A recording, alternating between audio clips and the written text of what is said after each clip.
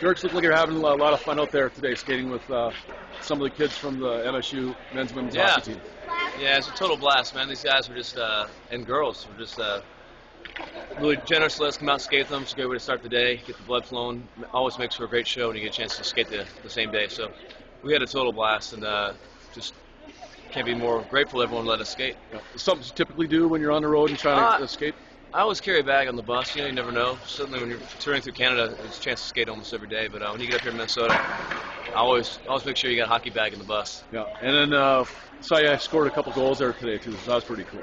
I scored one, but if you want to call it a couple, I'll take that. It was fun. Yeah, I got a good pass. So you don't get those kind of passes. I play for a men's league back in Nashville. You don't get those kind of passes on your tape like you do here. So it's fun. Yeah, see Mike Fisher and Carrie Underwood floating around there a little bit. I've met Mike, and I know Carrie, but yeah, they couldn't be great people. I'm so happy he's in Nashville. He's killing it. He's great for our team. Well, thanks for coming to Mankato. Good luck with your show tonight. Thanks, man. Thanks, Mankato.